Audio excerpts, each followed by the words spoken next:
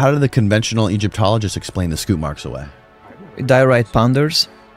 Diorite pounders. And fire setting. So basically they stress the granite with fire. They put a huge fire on, and then they cooled it with water. It stressed the rock, and then they use the pounders, like rounded pounders, and remove those scoops manually.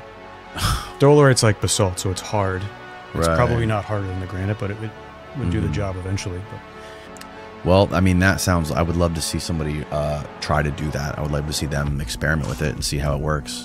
They did an experiment actually with the fire setting, but the numbers, I haven't seen the numbers. Right. I really want to see how much wood do you need for this, how much fire. I mean, you're literally...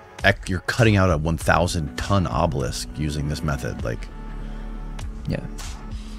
Seems crazy.